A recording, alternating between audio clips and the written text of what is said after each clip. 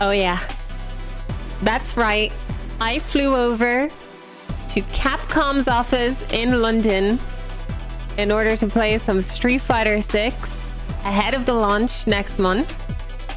And I had a fantastic time. I flew over in the morning, only got slightly lost in London, and I got a chance to play some World Tour, check out the mini games. I played up to chapter 3, I believe. The thing I was really most excited about was getting my hands on Chun-Li.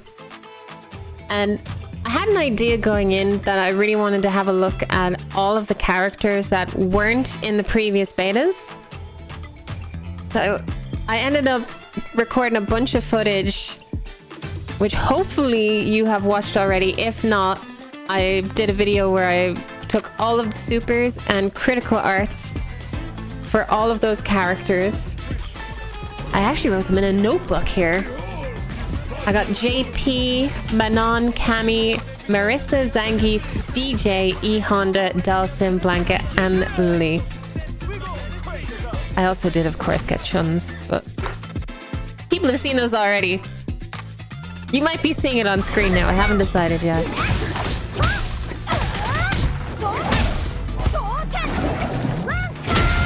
So let's talk World Tour. I made an absolute monstrosity of a character, which seemed to be the tradition that people are doing right now. I didn't want to spend too much time in character creation because I only had a limited amount of time. So I speed ran through the part of the story that's covered in the demo to get to the good stuff. And the good stuff is becoming Chun-Li's pupil, getting that spinning bird kick and Kikoken. It was really, really fun. I played on a stick, and I'm planning on making a full World Tour video. So I'll go way more into depth on everything there. But they did take into account that a number of players would play on a stick, and it only has one stick. So how do you control the camera? Well, you hold down a heavy punch, and then you can use light punch, medium punch, light kick, medium kick, in order to rotate the camera in 4 cardinal directions. And in like an hour and a half of gameplay, I never got used to that. I think I was getting there. So I don't know if I'll figure out a solution of I'll use a controller for all the walking around and then swap immediately the stick when I get into a fight. It's pretty damn fun. Something I was very impressed by were the mini games, especially the Hado Pizza mini game. It has a really clever way of teaching players the common inputs that you'd see.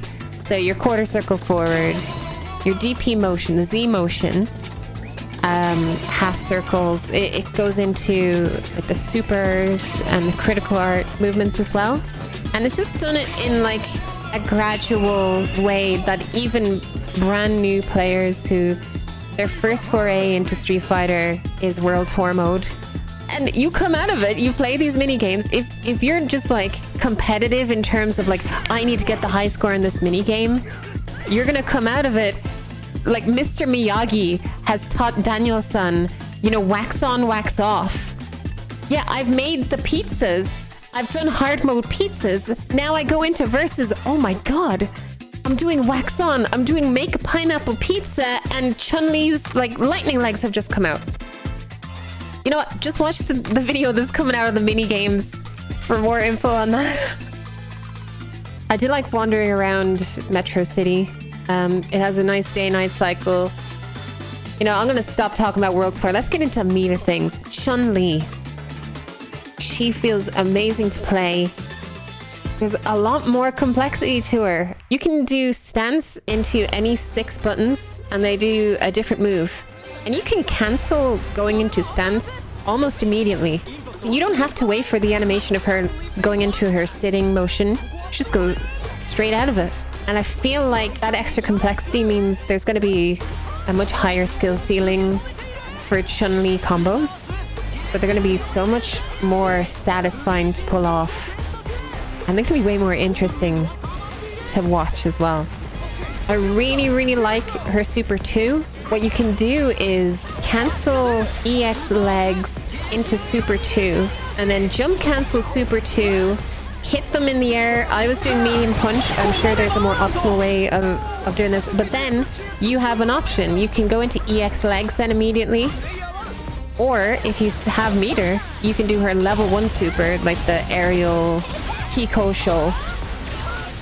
So you just completely chain a level 2 and level 1 super into each other. I'm sure the scaling probably doesn't work out great. Like if you have the bar for 3, maybe you just want to do 3. I didn't have enough time to fully lab everything, but you bet your ass. When this game comes out, I'm gonna go into training mode. I'm gonna find the flashiest combo. I'm a bit infamous for my aerial combo in Street Fighter V. That was a bit of my signature move. It got me very, very excited. I did spend some time playing a little bit of every character that wasn't in the beta. I really, really like Lily. She's really, really interesting. She builds up wind stacks, and then whenever you use a wind-based move, it modifies it. Manon is pretty cool as well.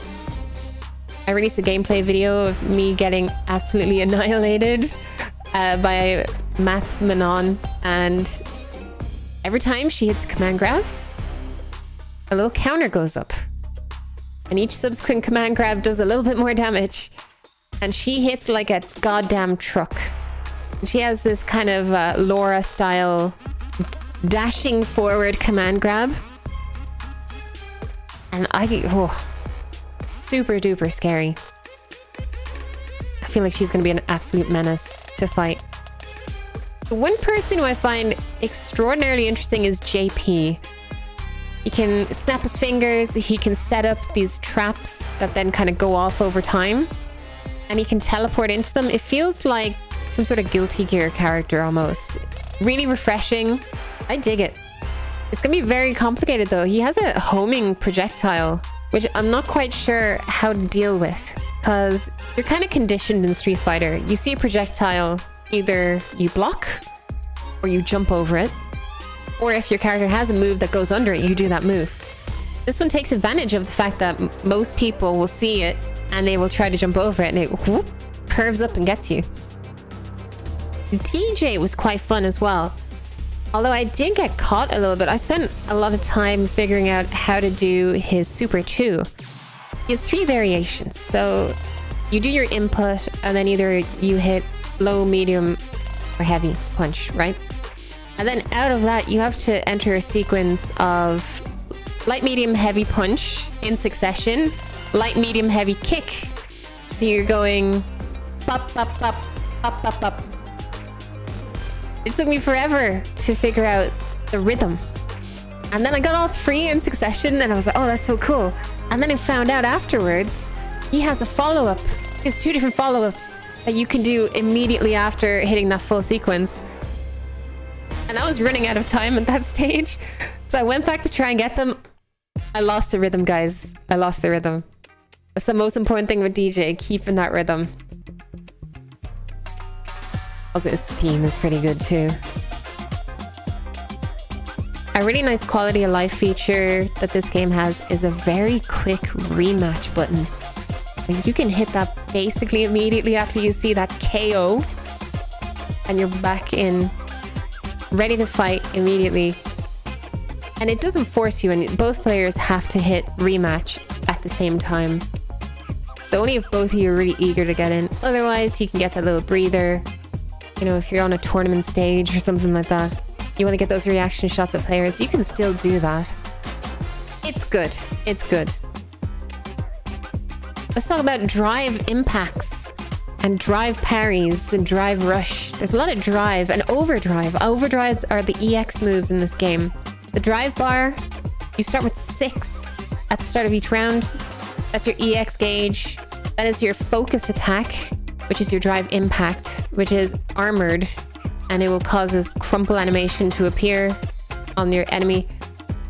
And they can counter with their own drive impact, or they can do a parry. The main thing to keep an eye of is You will recharge your drive meter or your drive gauge over time. But if that hits 0, you enter a state where you cannot parry, you cannot use any of the drive functionality until the bar is completely full again. It's like a soft stun, I would almost call it. The nice thing about the drive impact as well is it pushes them back if they're blocking. So if you do it in a corner, you get a wall splat, which is pretty sick. But for all you Street Fighter 4 fans, FADC is back because you can initiate a drive parry and then you can dash out of it for 1 bar and you can get in. But that's not all. You can also dash out of a lot of normals. It's not quite the same as FADC. Like, you're doing a combo, it ends with like a medium hit. You dash in the middle of it, burn 1 bar meter, go in, start something else, go in for a grab even. Very aggressive. I really like the pace of this game. It's very fast. Another thing about the drive gauge is that you take chip damage to the drive gauge. So if you're blocking, you got 0 HP and you have drive gauge, you'll take chip and you won't die. As soon as that drive gauge goes out, you know, that you start taking that on your regular health bar. And it's not just with blocking either. Any point of damage you take simultaneously takes HP and drive away from you. You also have V reversal equivalent in drive reversal. So if you press forward and you're 2 heavies, so heavy punch, heavy kick while blocking, you'll burn 2 bars to push someone away. Honestly, they have a bit of everything in this game. I'm very glad I got some 1v1 action on though. Initially, I thought I would just get some like CPU matches, do some training mode, but actually getting hands-on, fighting against a player who actually knew that character pretty well.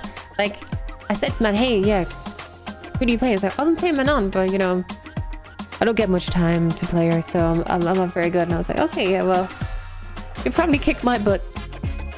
That dude was downplaying so much. He was so good. I was a bit embarrassed putting that Chun-Li footage out because I'm like, oh my god, I lose so badly. But I've been looking back and I'm like, you know what? It's like the first 10 minutes of me playing Chun-Li. I got some of my fundamentals in there, you know. I was trying to figure out what her anti-air is. Down, down, kick is a freaking sweet anti-air. It's so satisfying to get. I'm gonna try and show footage of this while I'm talking probably. Very, very good. And slowly over the course of our sets, if I show them in succession, you'd be like, okay, she's getting the Chun down. She's figuring out what the good moves are, what's a good, you know, counter hit move. Something that was very hard to do is stop myself from just playing Street Fighter 5. Like, my muscle memory, everything was shouting, okay, someone's knocked down, you go over, forward heavy kick. That's a pretty decent move because it keeps that pressure on them. But in this, the timing's different. Maybe it still does work, but my timing was all off. She's also got that overhead flip that hits them from behind.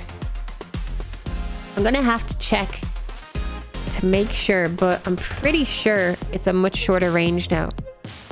It felt way shorter. I really need to figure out her good like B&B combo. I tried to link light kick legs, light kick legs. I couldn't quite get it in the time that I had. I'm sure something like that will work. It's probably going to be light kick legs, light kick drive rush legs, or you know, something like that. But her EX legs are very interesting because if you just do EX legs, you'll do like 3 or 4 hits and then we'll stop. Whereas if you hit 2 kicks while that animation is playing, it will do an extended finisher, which has a hard knockdown, it seems. However, if you go for that extender, you cannot cancel into Super 2 anymore. So it gives you way more options and flexibility than you have in Street Fighter 5. That just kind of adds to her complexity. It seems like she has every move she has ever had pretty much in any game. It's incredible. Like, I got overwhelmed for sure. Let me tell you, the time I had there absolutely flew by. I have a notebook right in front of me, which I've been flipping through. I wrote down so many things that I intended to capture, and I maybe captured like half of what I wanted. I was like, okay, time's up. And I'm like, oh no, there's so much more I wanted to see. But don't worry, I have plenty of stuff. I have enough for a bunch more videos before Street Fighter 6 comes out. Don't you worry. After that, I very quickly took a few photos and B-roll that you're probably seeing now from the Capcom office. Hopped on a train, hopped on another train, went back to the airport, got on my flight, and I made it home before midnight. So I did a round trip from Dublin to London and back in one day, and it was exhausting. I think next time I'm invited over for something, if they want me back, we'll see how well these videos do. Hint, hint. Hit that like button, hit that subscribe button. Don't forget to comment and share with your friends. This has been a bit of a rambly video, but I really wanted to just kind of sit down, get all my thoughts out, and have some more structured videos coming down the line. I'll probably talk about some of this on stream as well. Anyway, I hope you liked my travel vlog. We'll see if I do more of these in the future. This is the first time I've done this style of video, so really would appreciate your feedback. Let me know if you like this kind of thing. It's like a podcast. Am I doing a podcast right now? All right, I'm signing off. Stay tuned for more Street Fighter 6. Hit that bell.